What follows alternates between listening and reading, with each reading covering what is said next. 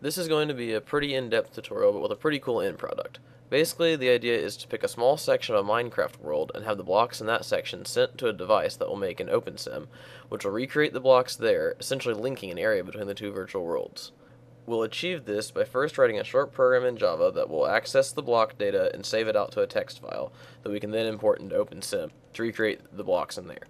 Don't worry if you don't understand the code. This is not a tutorial for Java, obviously, so I'm going to post the code online, and you can just copy and paste it and just change a few lines of code here and there, and it should work in your setup just fine. In the ideal setup that I'll be using, I have a multiplayer Minecraft server running on the same machine as a web server, so I'll have a small PHP script, which when you access it, will run the Java program and update the block data and send it out to whatever accesses it. The OpenSim script will access this web address every 20 seconds or so to get the block data and make a pretty much live recreation of that part of the Minecraft world in OpenSim. If you don't have a setup this nice, you can adapt the instructions to use a single-player Minecraft game and then just manually copy and paste the block data into the OpenSim script. It won't be live, but it will be a lot simpler. Alright, let's get started. First, we need to pick out a section of the Minecraft world we plan to monitor, and then we'll mark it off and put something interesting inside to clone over to OpenSim. So I'm going to be joining my multiplayer server, but like I said, single player should work just as well. So to keep things simple, we're just going to be using an area right next to the origin, because that'll make it a whole lot simpler later on when we go into the Java program. To get to the origin, press F3 to pull up the coordinates, and then follow those to the X and Z coordinates 0, 0. If you notice, Minecraft uses the y-axis for its vertical axis, but OpenSim uses the z-axis for its vertical axis, so we'll have to take that into account later. Alright, so now we're at the origin. We need to pick a vertical slice, and the vertical slice needs to be divisible evenly by 16, because Minecraft stores everything in chunks of 16. I'm going to go down to 64, which is a nice, simple, evenly divisible level. Okay, so we actually don't want to go all the way down to 64, because the blocks at the 64 level, like these blocks right here, these are actually going to be like the floor underneath the section that we're going to use. Because if you think about it, it breaks it up into sections of 16, so these blocks right here are the top of the fourth section up from the bottom. So right here at block 65, this is the first layer of the fifth section, and that's what we're going to be focusing on. So now I'm going to clear out an area here that we don't want to have a very big area or we'd lag OpenSim completely to death. So what we're going to do is just mark off a section that's 10 by 10 wide and 8 tall. The very first block in the chunk will be at the coordinates 0, 65, 0. So I'm going to go ahead and mark that off right now with something. Now I'm going to go stick this sponge at 0, 65, 0. Alright, so this sponge right here is the very first block in the chunk that we're going to be monitoring. So now I'm going to put a box around the whole section that we're actually going to monitor. I'm going to mark that off with lime wool. This box, it's not going to be inside the area, it's going to just barely mark the border of the area. So the area is actually going to be over here, because, no wait, it's going to be over here. This is our positive quadrant over here. So our border will start right like this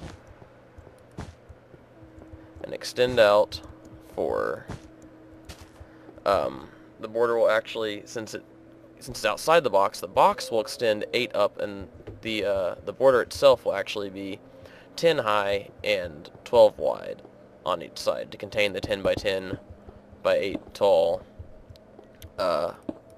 area. So I'm going to go ahead and clear this area out and put the border in place. Okay, now after that hasty excavation job, there's now a section that's totally clean. Nothing is inside this border except for the sponge, which I'm going to get rid of now. Now, inside here, we're going to build a structure that we're going to use to clone over to OpenSim.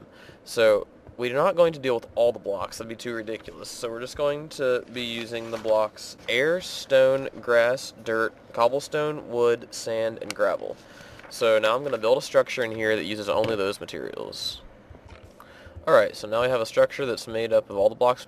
That's all the stuff we need. So now we can quit and go write the Java program and get this stuff rolling. Okay, so now we're going to write a program in Java that will use a library that I downloaded from Mojang to read the Minecraft file from the disk and then parse the data in there and spit it out into a text file that we can then put into OpenSim. I'm going to post this code online so you don't have to write all this yourself, and all you have to do is edit the line right here that says where the region file is, and right here is where the output file goes to. So you can see it's in my public HTML directory, so we can access it from the web. So let's just walk through the code here real quick and show how everything works. You can see up here importing the Mojang libraries that allow me to read the level files. And then this is just declaring some static stuff up here. And down here is where the main starts. So first we open the file at the chunk position that we specified up there, which is 0, 0 in our case, and then we're going to read that chunk into memory and then close the file. So now we have this object, the object right here that's called a compound tag. It's a chunk, and that contains a huge vertical column, 16 by 16, of everything in the world from the bedrock up to the sky in that chunk. So now we need to extract the vertical section that we want. So we extract section number 5, so we have a variable here, section number, because we declared that we want, actually it's section number 4 because you start counting from 0. So right here is where we said section number 4, it corresponds to the 5th chunk up, which would start with Y position 65, which is what we've already marked off in Minecraft. So we are going to get the compound tag section right here for that 5th chunk up, and then inside there we can get a byte array called blocks, and that's what we've been looking for, is the actual block data in raw binary form right here. And now we're going to iterate through this and find the block types that we want. So we're going to iterate through over X, Z, and Y, and then we're going to get the block ID at this address right here. This is this crazy addressing scheme that I looked up on, it's on the Minecraft wiki actually, I think, where this is the formula that it uses to access inside this big block, inside this big binary array, where each block is at.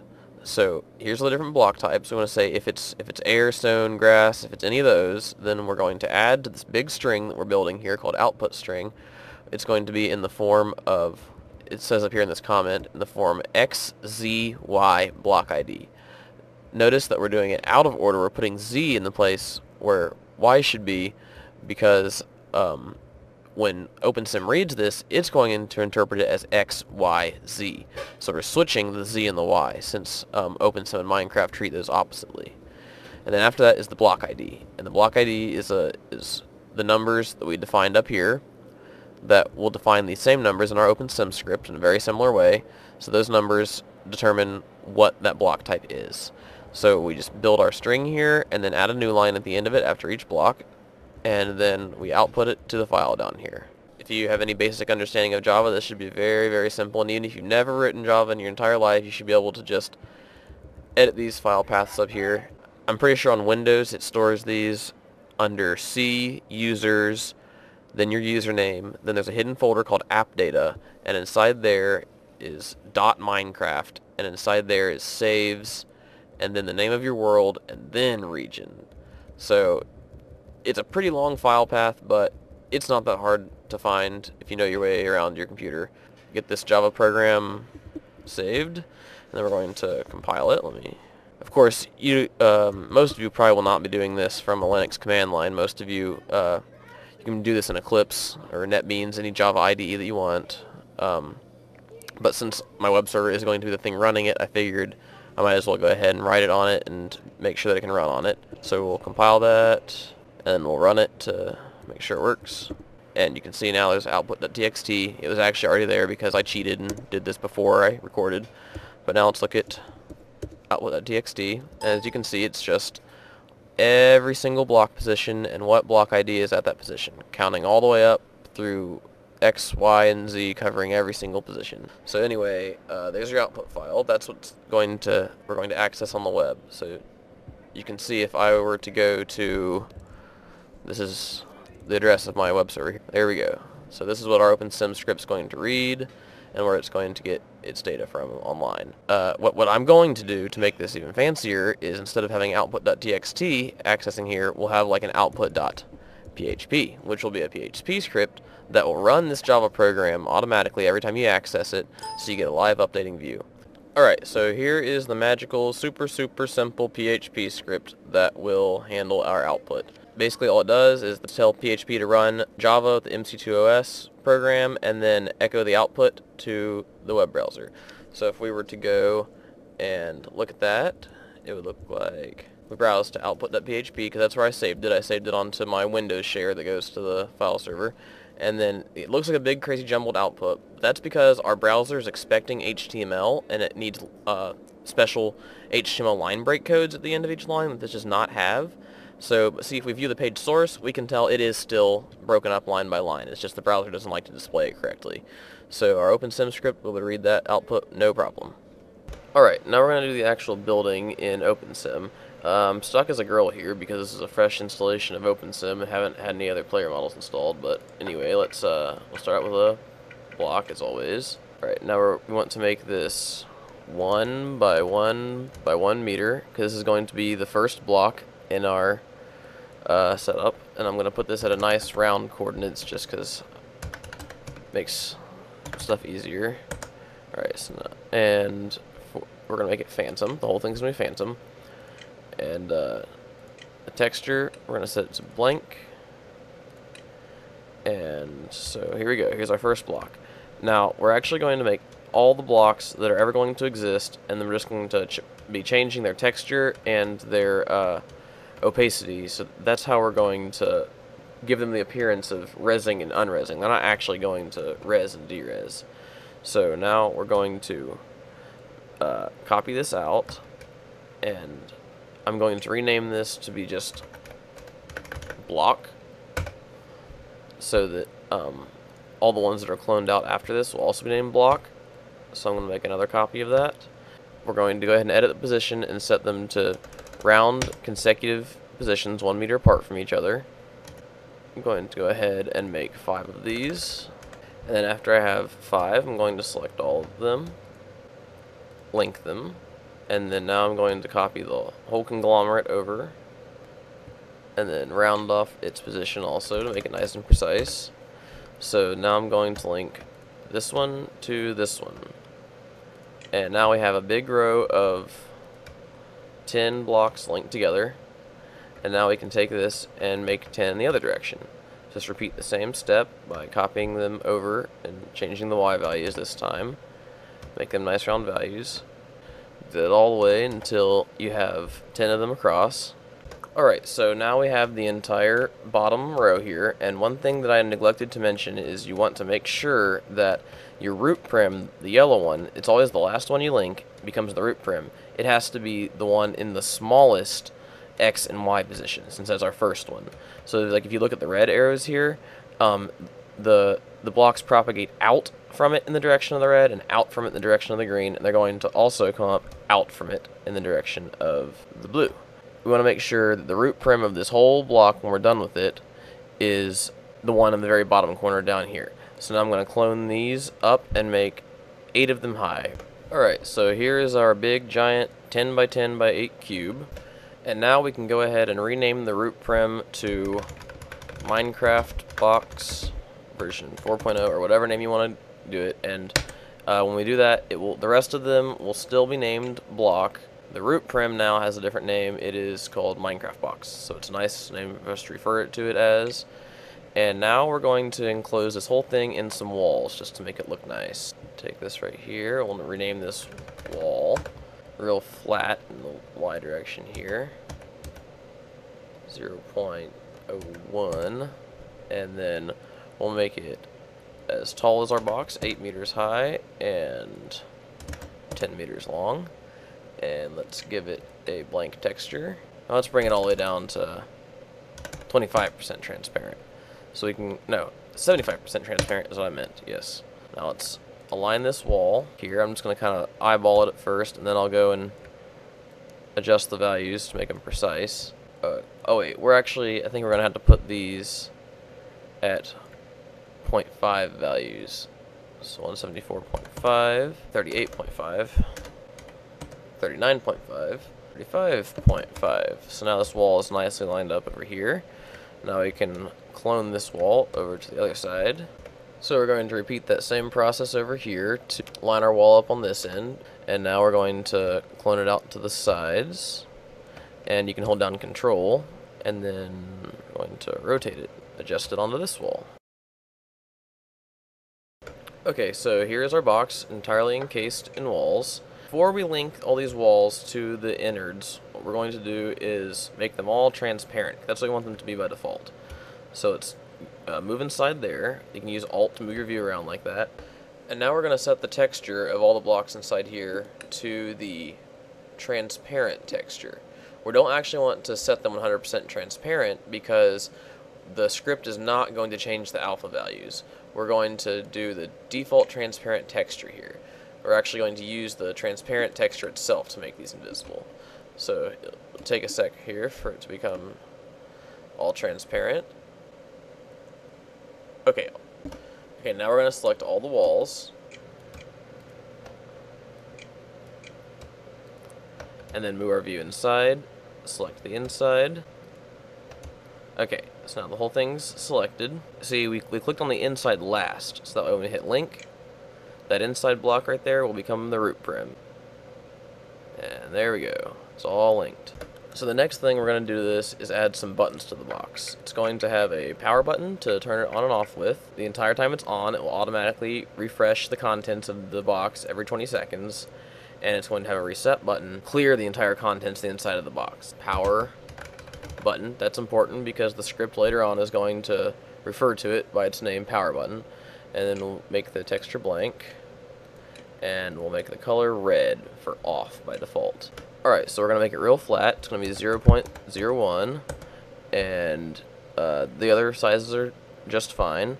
And now I'm just going to kind of eyeball it here and move it up real close. So that's the power button. Now for the reset button, we'll just clone this right on over, and we'll change the color to blue, and then we'll change its name to reset button. Select both of these, and then select our box and link them to the box. So now the physical setup of our whole box is ready, and we're ready to put a script inside it to make this thing come alive. Alright, so I'm going to walk through the script here. I am going to post the script online just because it's a huge, enormous script and it would be terrible to have to type all of it in, but I do not recommend that you just copy and paste the entire thing verbatim, because you really need to, this is the important part of the tutorial, of course, because this is an OpenSim tutorial, so the scripting is an important part. So I recommend you could copy and paste it in chunks, but as long as you understand everything is I'll try my best to explain it. So up here is a whole bunch of utility functions right here that do various things. I'll explain them when they're called. And up here is just some static stuff that's declared, constants and globals. We have here's all the blocks, same ones we defined in Java, and here's a lookup table that we're going to use to address where all the blocks are at. And here's integers. These will be like pointers to the link numbers for the power button and the reset button. And then this integer right here, I'm really using it like a boolean, and it'll set the busy state. So whenever the busy state is set, it will not refresh and try to have two refresh operations going on at once, because the refresh operation can take up to about 16 or more seconds, especially if the server's busy. And this last global we have up here is the HTTP request ID. This is part of how OpenSim handles doing HTTP requests. So I'll explain that when we get to it. So down here in the main, first it just shouts out initializing, so people don't think it's dead, because this part can take a while. And first thing it does is it just adds the root prim to our two tables here. Block position, that table is a table of vectors. A list of vectors. And since our first block is going to be the 0 position, we can just use the predefined constant 0 vector, because that's where it's at.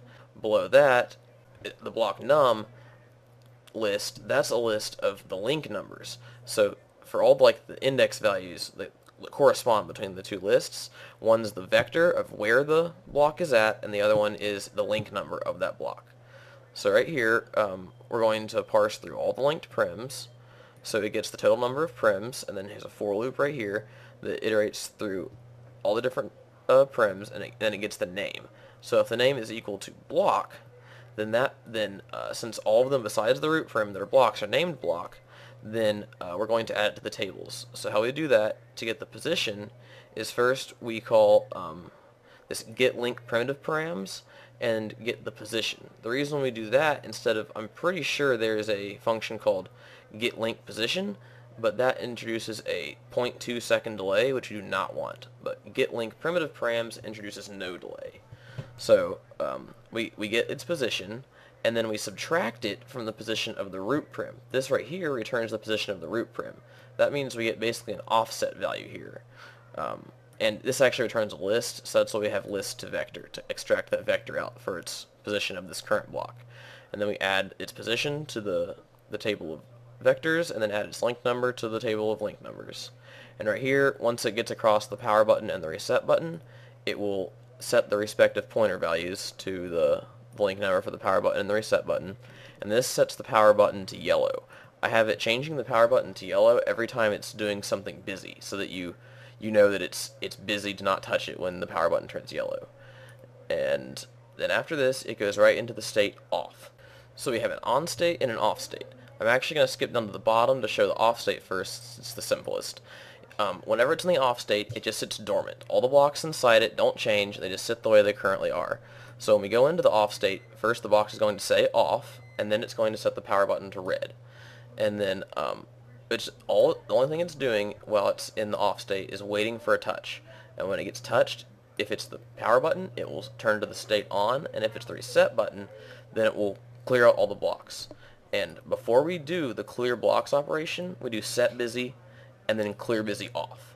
I have a clear busy off and a clear busy on, because at the end of each operation it has to either set it to red or green. So I have two operations, one for a red button at the end and one for a green button at the end.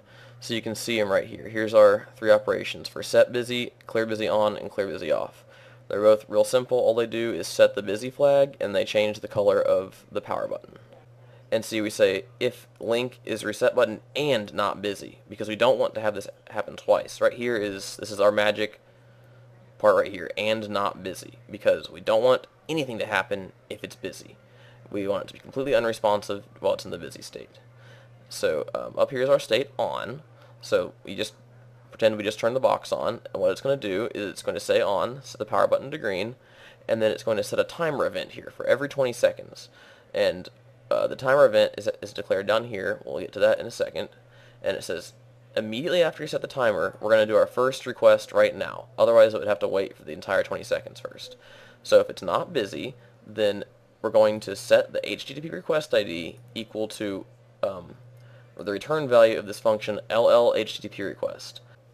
This is actually a old value right here. I'm going to update this to where my new thing is with the .php, and it's in a completely different place and stuff. But you'll set this to wherever your file is hosted at. Now, of course, if you're not actually hosting it somewhere, you're just kind of look at the script, and you can do a ton of simplification, because you can eliminate the whole timer and HTTP response and just set it all equal to a big flat string. So what you can do, because I'll explain that more in depth when it gets to the part where it actually uses the string that it retrieves. So okay, down here is the timer event. This gets called every 20 seconds. Now if it's not busy, so that means if the last operation has already finished, then we're going to do this exact same thing. These lines should be the same. This is only up here. See, it's an exact direct copy of the timer event, because we just want it to happen once, right after we set the timer, instead of waiting 20 seconds. So what it does is, when it does the HTTP request, this will return immediately, and then whenever the HTTP actually makes it to the script, then it will call the HTTP response method. And then with this key called request ID, showing this is the request that I'm responding to. So we want to make sure it's our request that it's responding to, the same one that we set up here. And if so, then we're going to set busy because we're about to do the big refresh operation. So it's going to say refreshing, and then it's going to here it's getting the entire body right here. This is what it retrieves from the web server. This is going to be our big string that the Java program spit out with all the XYZ positions and the block IDs. So it's going to split this by new lines. That means each line is going to be split onto a different part of this list, and it's going to get the length here so we can iterate over each line. So now we're going to grab out of that array just one line right here. So the current in that we're at, because we're iterating through this, we're going to pull that out. That's the current line that we're on, and then we're going to split that up into parts. We're going to separate it by a space here. So now we have a list of the X, first is X, then Y, then Z, then the block ID. So now our target, it has to start out as something, so that's why I'm setting it to 0 vector first, because then we're going to set each individual component of it. So each component of a vector is a float value, so we're casting this to a float because it comes out as a string from the web server. So we're going to just get the X, the Y, and the Z. See, it starts counting at 0, and we're just going to get each part out of that and assign it to X, Y, Z. And then we're going to make a call to set block ID to the fourth part here, part 3, because we're counting from 0. So, and we're going to cast that to an integer because this the set block ID method, it asks for a target vector for which block am I going to do this to, and then a block ID. So, and then when that's done, it just clears the busy state. So now I'm going to come up and explain the real meat of the whole thing, which is set block num ID method right here that does this complicated stuff. And I'm not sure if I ever got around to explaining these. What these do is they're just lookup functions. We can get a link number if we give this a position, and this will give us we can set a block ID by a position. So this lets us set block ID by position or set block ID by link number. And see, these kind of chain together. If you call this one, it'll just look up automatically and then call this function down here. So anyway, this function right here is really the meat of the whole program. So what it does is if the ID, it checks these constants right here that we set. Whatever you set the ID to, it's going to set the texture with the ll set link primitive params fast function. We're going to set the texture to right here. This is the UUID of the texture we want to use. So what I did is I went into OpenSim and browsed through this texture library, and in Imprudence you can right click on the texture and hit copy UUID, and it'll copy that to the clipboard. So then I came in here and pasted that in for each of the different textures that I liked. This air texture right here is actually a texture called transparent, and then down here this is a nice looking stone texture that I found, grass texture, dirt texture, cobblestone, wood, and the only one that I couldn't find a good replacement for is the sand texture. So I actually went online and found a sand texture, and then I uploaded it to OpenSim, and you drag this into the inventory of the object. So when you call it by a name, it looks inside the object's own inventory for a texture named sand, and it'll apply that texture. So that's really all it does. So just read through this carefully and get a good understanding, copy and paste it in sections, try to get one section working at a time. Start out just making the box turn on and off and move up from there. Just try to wrap your head around this script, and if you can really understand the elements of this script, then this is pretty much as advanced as OpenSim scripting really gets. So I apologize for not giving you a real thorough description of how to write the entire script, but I just figured it's such a very large script that for the sake of time constraints, it's easier to just post the entire file online and let you do a little bit of independent study going through it and figuring out how the script ticks. So now I'm going to go put this script into the box in OpenSim and we'll see it in action. Alright, so let's test this out. I'm going to turn on the box in OpenSim, and there we go, it's loading up our structure over here in Minecraft.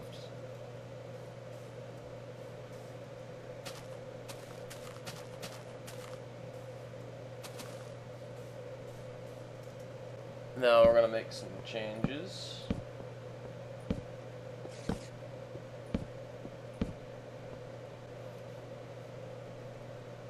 And here is just updated with the changes we just made. So we can turn it off and clear it. Thank you for sitting through my excruciatingly long tutorial, everybody.